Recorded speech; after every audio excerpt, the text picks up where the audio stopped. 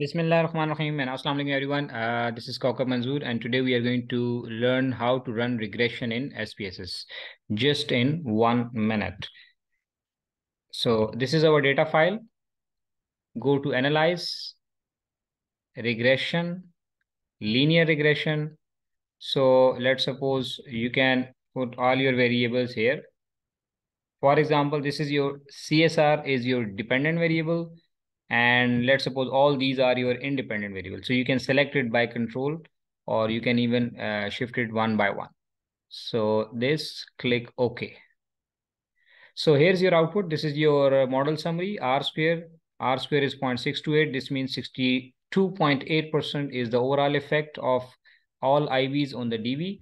This is your ANOVA table. Significant hai. This is right. This is significant, 0.00.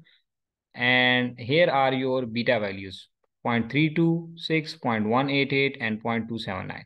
All are significant. If the values are less than 0.05, so means these are significant, right? So in this case, all the values are less than 0.05, so all are significant. So I hope it's clear. आप इसको right click करके word में भी shift कर सकते. You can copy and you can paste it in Word, right? So this is done. So I hope you got the concept. For detail, you can watch another video. The link is given in description.